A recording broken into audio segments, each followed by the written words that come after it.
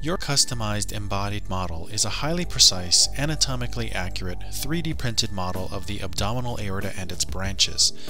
The model was created from real CT scan data. Its dimensions, both inside and outside, precisely replicate those of a real patient. The model is perfect for device testing and physician education. In this video, we will deploy endovascular coils into an artery exactly as it would be done in a real procedure. The model contains all the major branches of the abdominal aorta. There is particular emphasis on the celiac and hepatic arteries. These vessels are important for endovascular interventions involving the liver, such as chemoembolization and yttrium-90 radioembolization, and upper GI tract, such as embolization for upper GI hemorrhage. 5 orders of arterial branching are present in the hepatic arteries, which is an exquisite level of vascular detail. Start by placing your model on a flat surface. As you will be getting the model wet, you may want to place it on an absorbent material like a towel. If the model is going to be utilized extensively, you may want to secure it with clothespins or a clamp to prevent it from sliding. Next, you'll want to select a base catheter. In this case, I've selected a 5 French Sauce Select catheter, which is my workhorse for celiac interventions. A Simmons 1 catheter or Cobra catheter would also work well. Advance the catheter into the abdominal aorta until the catheter is just past the origin of the celiac artery. Make sure the catheter is oriented in the proper position. Then, gently pull back in the catheter until the catheter tip engages the celiac artery origin. Next, choose a microcatheter that will fit within the base catheter. In this instance, I've selected a Marksman microcatheter. Choose a microwire to guide the microcatheter. This is a Fathom 16 wire. Make sure that there's a slight bend at the wire tip so that it can be navigated. Flush the microcatheter with water. The catheters are hydrophilic and become much more slippery when wet. In a real procedure, sterile saline is used, but in this instance ordinary tap water is fine. Load the microwire into the microcatheter.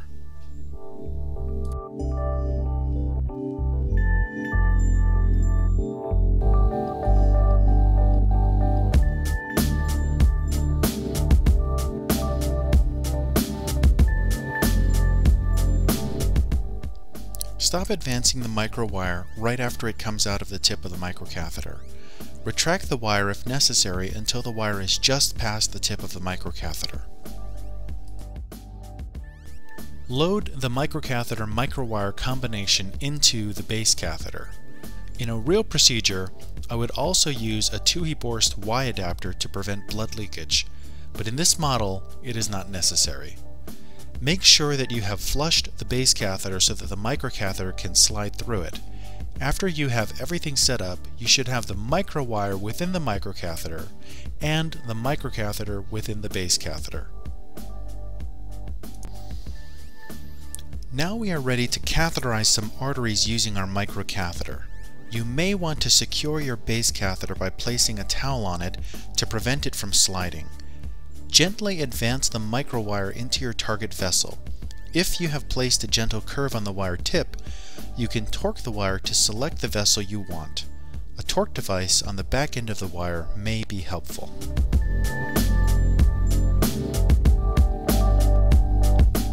When you have selected your target vessel using the wire, pinch the wire to prevent it from moving, and slowly advance the microcatheter over the wire into your target vessel.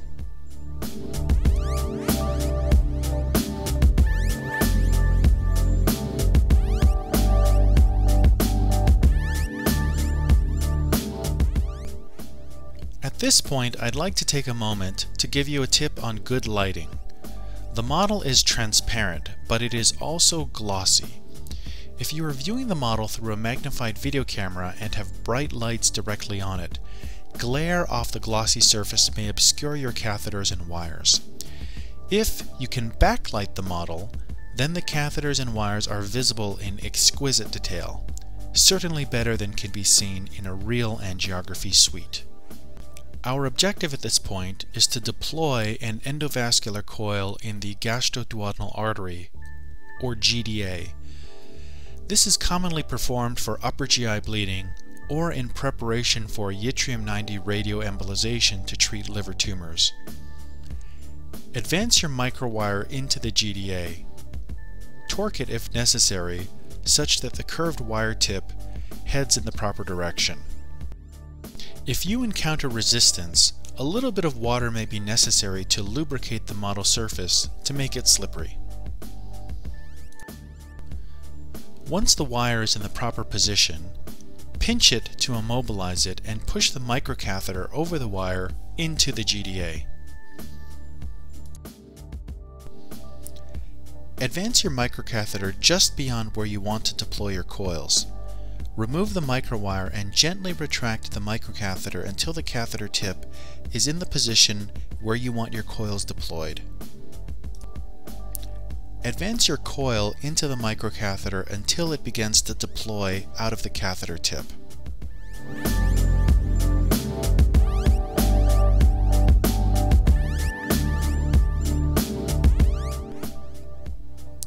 Push the coil out of the microcatheter slowly.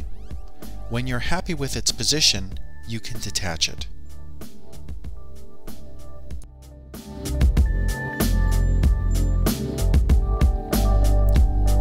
Your aortic model has 3 access ports that are strategically positioned to allow you to retrieve coils that are deployed within the hepatic arteries and their branches.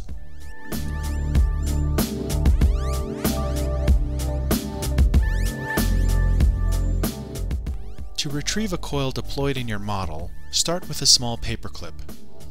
Straighten out the paperclip, leaving only a single bend at one end.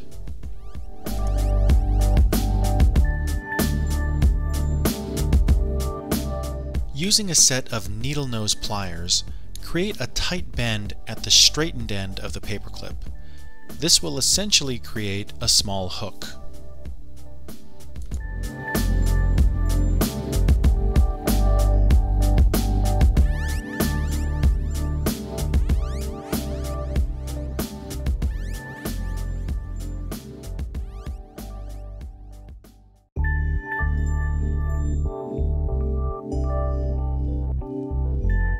Use the small hook to gently capture and retrieve the coil through the appropriate access port.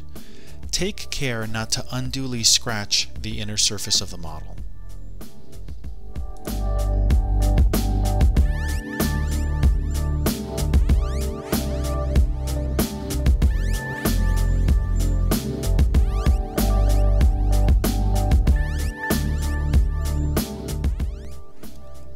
Thank you very much for watching this video.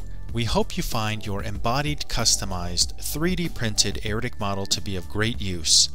If you have questions or are interested in a customized 3D printed vascular or anatomic model, please contact us at info@embodied.com or visit our website at www.embodied.com. That's EMBODI3D.com. Have a nice day.